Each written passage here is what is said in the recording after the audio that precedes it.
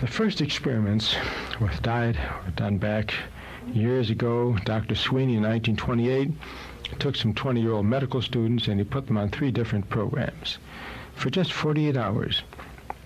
He put them on a very high carbohydrate diet, a very high fat diet, and then a third group he gave them nothing except water to drink. At the end of 48 hours, he tested them with the glucose tolerance test. Now, you know that's the test that we use to diagnose diabetes. The test simply consists of giving you about 3 ounces of glucose, that's a simple sugar like corn syrup, and a glass of water. And we take a blood test before you take the drink, and then every half hour for a couple of hours afterwards. And by seeing what happens in your bloodstream, we can tell you if you test diabetic. It's arbitrary. If your blood sugar upon fasting is higher than 115 milligrams of glucose for roughly 3 ounces of blood, you're abnormal. If at any time it rises above 170 milligrams percent during the 2-hour period, you're abnormal too. And if after 2 hours it doesn't return below 115 milligrams of glucose, you're also abnormal. So we have 3 ways to determine if you're abnormal, and if you are, then we have to classify you as diabetic. Well, Dr. Sweeney tested his young man 48 hours after this diet. The high carbohydrate diet, which incidentally had honey, sugar, molasses, potatoes, corn, and so on in it, they were perfectly normal, no problems at all. On the high fat diet, which had mayonnaise, eggs, butter, cream, and so on, everyone tested severely diabetic. That was a surprise. How about those having nothing at all? They tested just as severely diabetic as those who were on a very high-fat diet. Well, how can that be if all they had was water? Well, when you're on a total fast like that, in the first 12 hours, the body uses up all of its blood glucose. That's the only store you have. And after that, the calories you require come from your fat reserves. So by 48 hours, the blood was so high in fat from your own fat reserves that there was just as much fat in the blood as there was on the high-fat diet. So it doesn't seem to make any difference whether it's your fat or the fat from the food that you eat. If you have high fat in the blood, somehow you will develop an abnormal glucose tolerance test. Dr. Felber decided to see what happens when you take normal young men who have a normal glucose tolerance test and simply infuse some fat into their blood equivalent to what they normally would have 12 hours after they get up. Because everybody is on a 12-hour clock. For example, when you wake up in the morning, your temperature is at the lowest. It might be 97, it might be 97.5, 98. 12 hours later, it's a point higher. A degree higher, maybe a degree and a half higher, and then 12 hours after that, at 6 a.m. in the morning, it's back to the low, and it cycles every 12 hours. Well, the free fatty acids in your body cycle too. These are the fats that keep on exchanging from your fat reserves into the blood. They come from your fat reserves into the blood, go back in the fat reserves, all the time they're cycling. And in the morning, it's the lowest. 12 hours later, it's 30 to 50% higher. So all Dr. Felber did was to put fat into their blood equivalent to where it would have been by nature in late afternoon.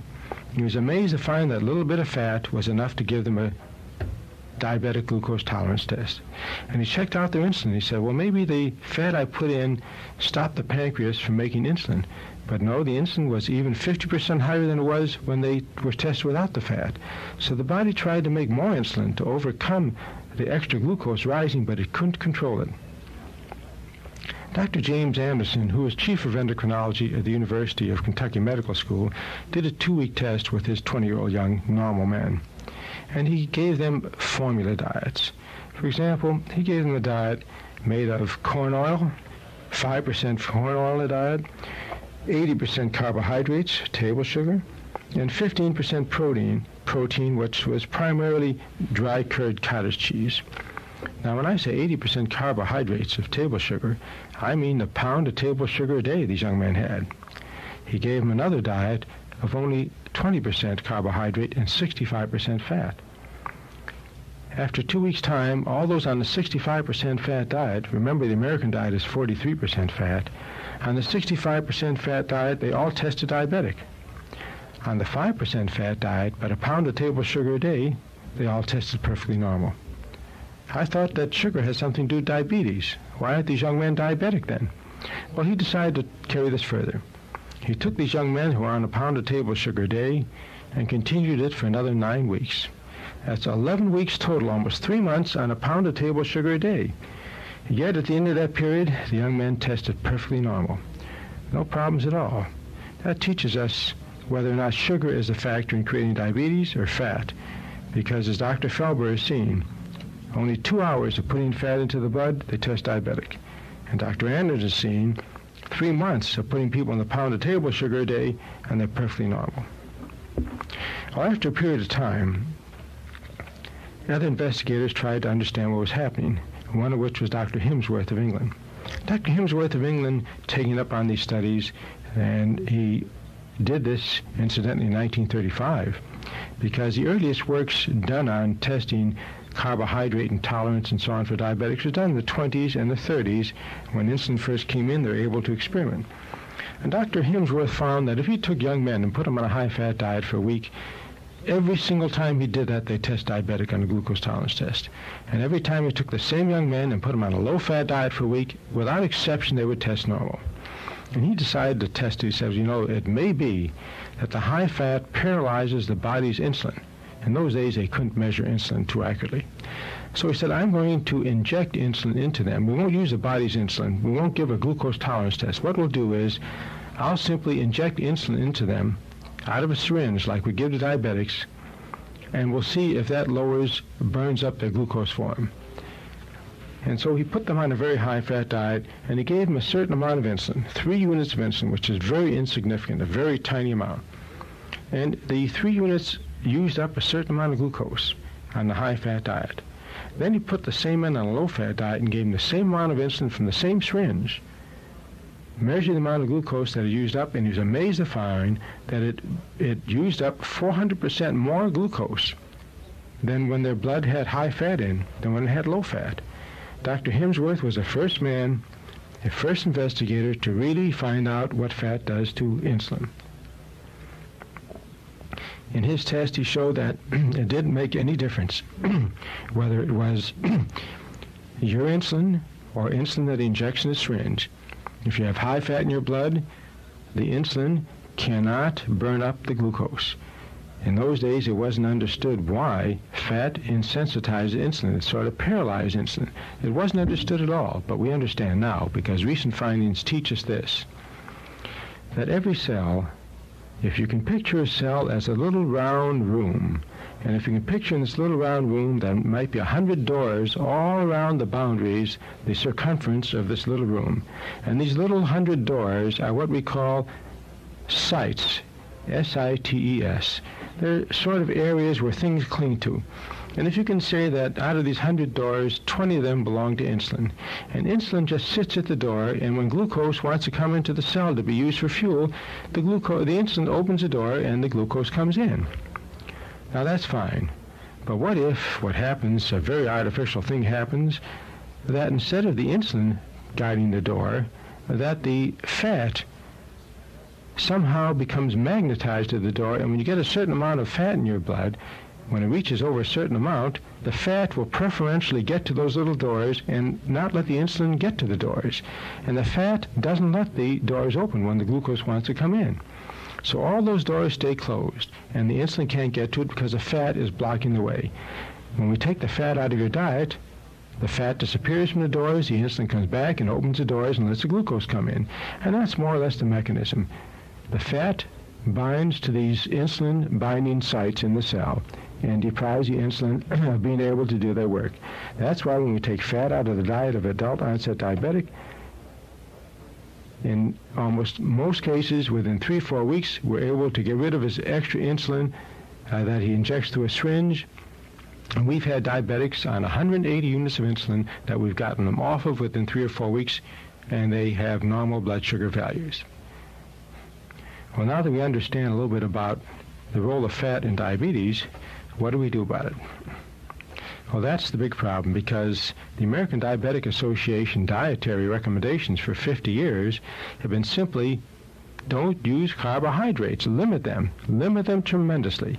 And if you limit carbohydrates, you got to use something else. And so fats are what we use. The American Diabetic Association diet used to have 55 to 60% of its total calories in fat, far more than we're even using for the average American diet. And it's taken a lot of work to get them to change that recommendation. In fact, I personally feel that the recommendations of the American Diabetic Association diet were one of the principal factors that continued diabetics to continue to have diabetes in our country. It was the principal factor for the continuation of adult onset diabetes in our country, the high-fat recommendations. Now, Dr. Anderson, about 5 years ago, because of his interest in high-carbohydrate diets, and I got together, and I presented my dietary approach to him. And although he had never tried a diet like this, of natural foods high in carbohydrates, he's willing to try the diet if I could raise some funds for him so they can hire a PhD to run his program. And I raised $10,000 for him, and he started his program about 5 years ago. He was so successful in this program, he's getting exactly the same success as we get at our center in getting diabetics off insulin, and that he's published very widely, and his writings now have influenced the American Diabetic Association for the first time in 50 years to make a major change in their dietetic recommendations. And the major change is that don't be afraid of carbohydrates anymore. New findings have taught us that you can have up to 60% of your total calories in carbohydrates. Well, that brings fat way down. And many physicians that treat diabetics are a little astounded at this, and they might be a little frightened in using these new recommendations because they're so different. But I hope that it catches on, and in time that the American Diabetic Association will recommend the most effective diet that Dr. Anderson has tested, and that is our diet, where carbohydrates are above 70% of total calories. But they've made a good step forward. And it's taken a lot of time to do it. In fact, when Dr. Kelly M. West, who is professor of medicine specializing in diabetes of the University of Oklahoma Medical School, appeared recently before the Senate hearings on nutrition, he said one of the most exciting new researches in diabetic therapy is the high carbohydrate, low-fat diet that Dr. Anderson is using. He said if this diet were used universally in our country, 2/3 of all the millions of diabetics would be off all their drugs completely. Well, that's quite a strong statement. It'd be nice to have 6 or 7 million people who are now diabetic on the various drugs, off their drugs completely, no more having to stick themselves with a needle. We've had diabetics who have been on insulin, sticking themselves with a needle every day for 20 years, off insulin completely now. And there's no reason why the whole country shouldn't have this advantage.